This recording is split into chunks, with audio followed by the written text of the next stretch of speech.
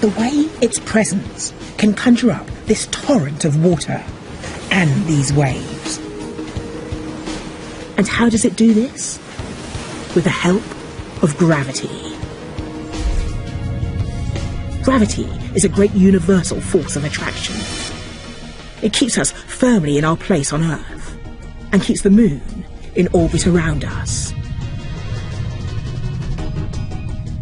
But while the Earth is attracting the moon is also attracting the Earth, pulling at our oceans.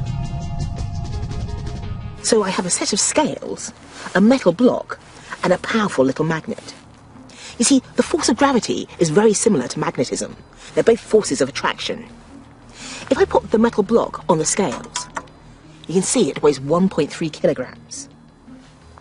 When I put the magnet in and nudge it closer, the block appears to weigh less.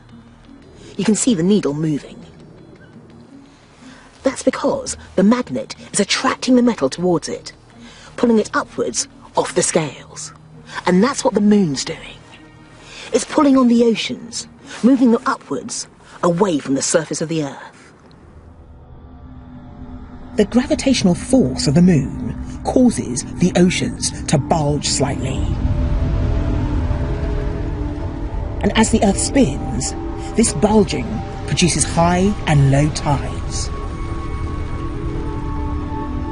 The size of the tides depends on the distance between the Earth and the moon.